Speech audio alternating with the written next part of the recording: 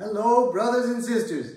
I'm just JustJoeNoTitle, a brother in Christ, like you're a brother or sister in Christ. Amen? Amen. And we celebrate Yeshua, Jesus, the one that is and was and is to come, and there is no other master of the universe. Amen? Amen. And so today's subject is different degrees in punishment, brothers and sisters. And so if you brought your Bibles, please turn with me to the book of Luke chapter 12. We'll start reading in verse 42. And the Lord said, "Who then is that faithful and wise steward, whom his master will make ruler over his household, to give them their portion of food in due season? Blessed is the servant whom his master will find him doing when he comes.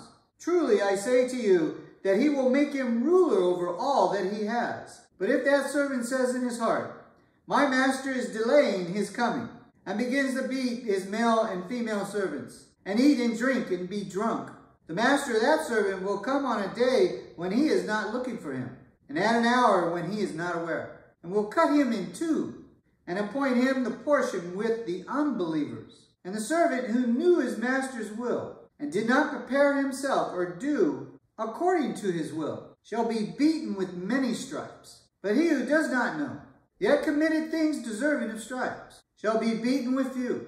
For everyone to whom much is given, for him much will be required."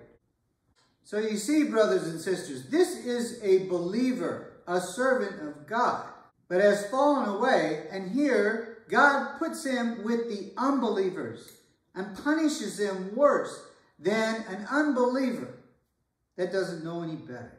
Amen? Amen. So we'll look at a second passage in this regard. Please turn with me to the book of Hebrews chapter 10. We'll start reading verse 26. "For if we sin willfully after we have received the knowledge of the truth, there no longer remains a sacrifice for sins. Of how much worse punishment do you suppose will he be thought worthy who has trampled the Son of God underfoot, counted the blood of the covenant by which he was sanctified a common thing, and insulted the Spirit of grace? For we know him who said, 'Vengeance is mine, I will repay, says the Lord.' And again, the Lord will judge his people. It is a fearful thing to fall into the hands of the living God." Amen? Amen. So, brothers and sisters, the first verse said that if we sin willfully after we receive the knowledge of the truth, there no longer remains a sacrifice for sin.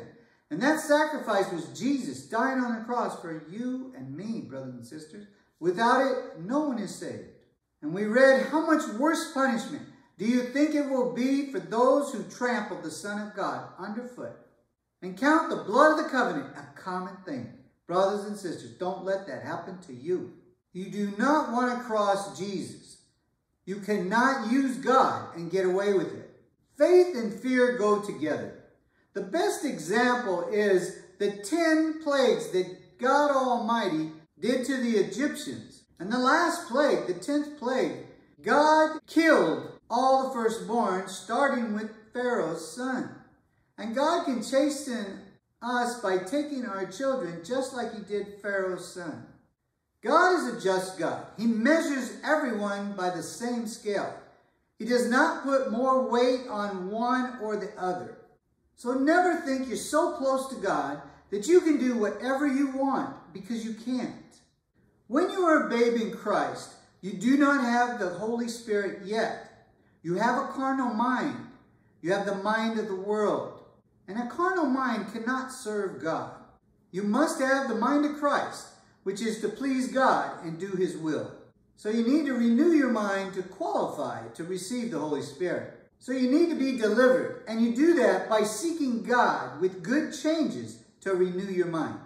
And when you are ready, God will renew your mind and your heart and fill you with the Holy Spirit. Amen? Amen. And then you need to continue pressing forward for that high calling, as Paul did, until he reached his plateau and was ready to go to heaven. Amen? Amen. In Romans chapter 1, they turned from God, and so God turned from them. And when that happens, God leaves room for them to repent. But after God has turned his back and turned them over to a perverted mind, it is hard for them to change. Some never get back to normal. Some can, but most of them never get back. So keep living in holiness, brothers and sisters. Amen? Amen. In Matthew chapter 12, verse 43, it reads, when an unclean spirit goes out of a man, he goes through dry places, seeking rest, and finds none.